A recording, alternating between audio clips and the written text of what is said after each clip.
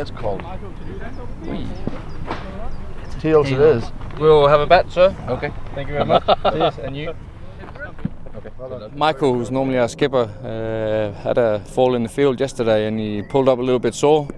Normally he's a pretty tough guy and it has to be pretty serious for him not to play. Obviously we made the semi-finals, so he's better sit this one out, so he's 100% for tomorrow.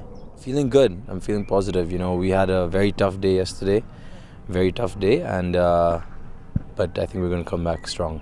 The wickets here have been great, so obviously I'm looking for another good score. The ball's coming lovely onto the bat and the outfield's are lightning, so it's pretty easy at the top when there's nothing in the outfield. You can go pretty hard at the ball without having any cares really. We don't want anything to get out of hand. We want to keep it as something reasonable so that we give our batsmen an opportunity. But our bowlers have been actually bowling very well this whole tournament, so I back all of our bowlers. It's just time for our batsmen to stand up. Well, it's been awesome, the intensity from the other sides and everyone trying their hardest and stuff like that. I think it's pretty easy to see that there's 4 teams that are a little bit better than the rest. Obviously number 1 and 2 in each group.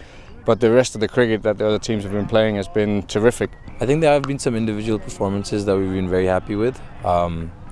But our team has not been playing well together, but we're looking for change today. Well, you know, we want to put a score on the board, you know, and with all our spinners we have in our side, you know, if we get anywhere near 130, 140 plus, we'll be happy defending that with the kind of bowlers we have.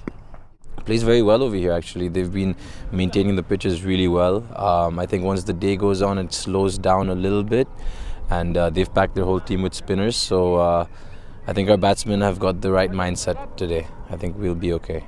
2020 cricket is all about the momentum, and we don't want to give them a sniff and try and have a bat first and then put a decent score on the total. As I said, the wickets are so good, so it's easy to get 160 if we relax a bit. So momentum is everything, I think.